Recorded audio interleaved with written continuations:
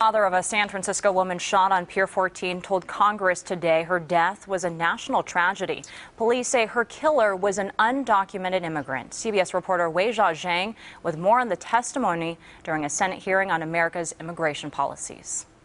Jim Steinle was walking arm in arm with his daughter on July 1st when she was brutally murdered. Tuesday, he described her last moments to lawmakers. Suddenly, a shot rang out.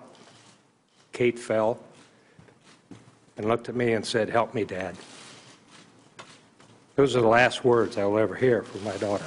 The suspect, Francisco Lopez Sanchez, is an illegal immigrant with a lengthy criminal record who had been deported multiple times. A simple notification to ICE could have prevented Kate Steinle's death. Republicans in the House and Senate are going after these so-called sanctuary cities with legislation that would withhold federal funding if the cities don't comply with immigration laws. We're a nation based upon the rule of law, and if that rule of law isn't respected, only chaos will succeed.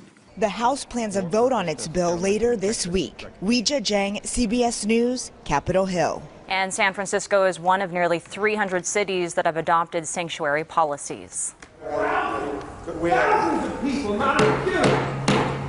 And one protester interrupted the Senate committee meeting before it even started. He yelled out and was quickly escorted away by police.